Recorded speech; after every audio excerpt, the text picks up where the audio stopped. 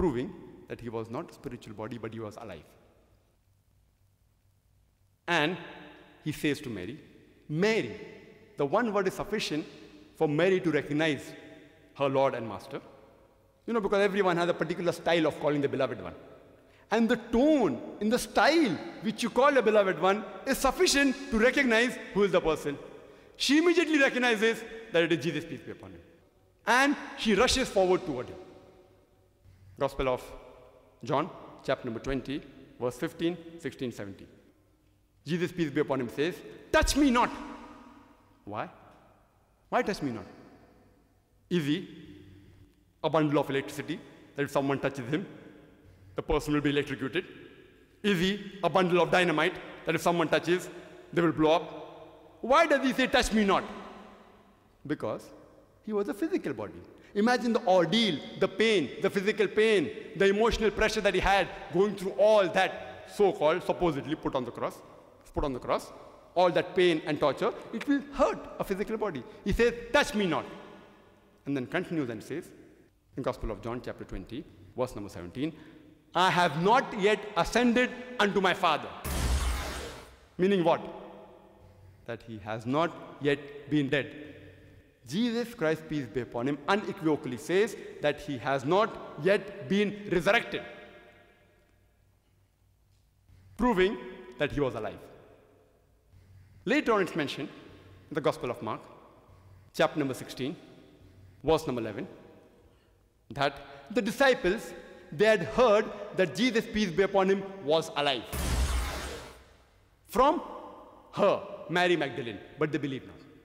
You know, the Jews, they had a habit of posing questions, troubling the messengers. The Quran says that, the Bible says that, they posed questions to Moses, peace be upon him, they troubled him, and they harassed him, same they did with Jesus, peace be upon him. Further, it's mentioned in the Gospel of Matthew, chapter number 12, verse number 38. The Jews come up to Jesus, peace be upon him, and say, Master, Rabbi, meaning, O Lord, why don't you give us a sign? Sign meaning a miracle. Miracle. All the good works that Jesus Christ, peace be upon him, did was not sufficient to convince the Jews. They said, give us a sign, give us a miracle. Maybe, like flying in the air, like walking on the water, like walking on burning charcoal. They wanted some miracle. Sign here doesn't mean a sign on a lamppost, you know? Like you have signs on the roads. It's not that sign. It particularly means a miracle. And if you read the New International Version, it says a miraculous sign. What is the reply Jesus, peace be upon him, gives? What is the reply he gives?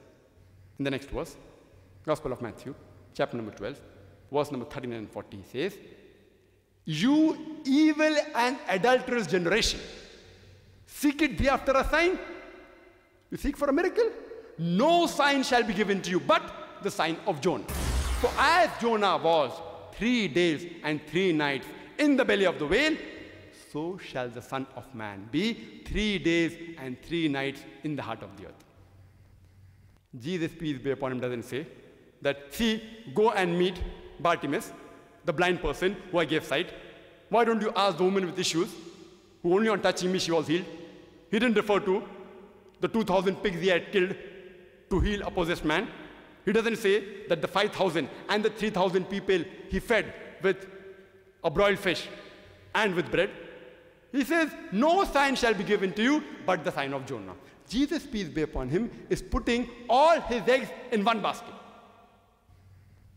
The sign of Jonah. And for a person to know the sign of Jonah, he doesn't have to be a scholar of the Bible.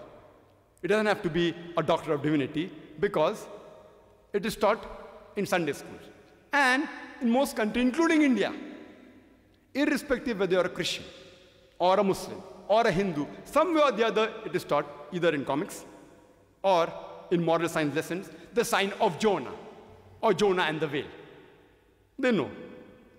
But if you want to know the sign of Jonah actually in the Bible, in this big book, the sign of Jonah is less than 2 pages, less than 1.5 pages.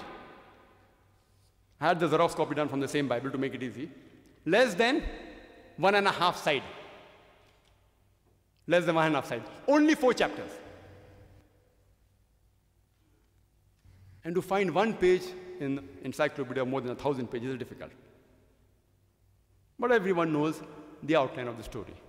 That Almighty God, he asks his messenger, Jonah, peace be upon him, to go and deliver the message to the Ninevites, to go to Nineveh. But he says, these Ninevites, they are so sinful. What will they listen to the message? He thinks that they will make fun of me. It will be a waste of time. So he goes to Joppa, and from there, he's setting sail to Tarshish. Now, while he's at sea, there's a huge storm. And it was the superstition of the Marines of that time that if there's a storm at sea, it is because someone has disobeyed the master. And they had their own ways in trying to find who was the person responsible. They had the system of casting of lots. And when they cast lots, it comes to the turn of Jonah, peace be upon him. And Jonah, being a messenger of Almighty God, he agrees and he says that, see, I am the person responsible. I was told by my master, Lord, to go to Nineveh, but from Joppa I am setting sail to Tarshish, running away. I am at fault.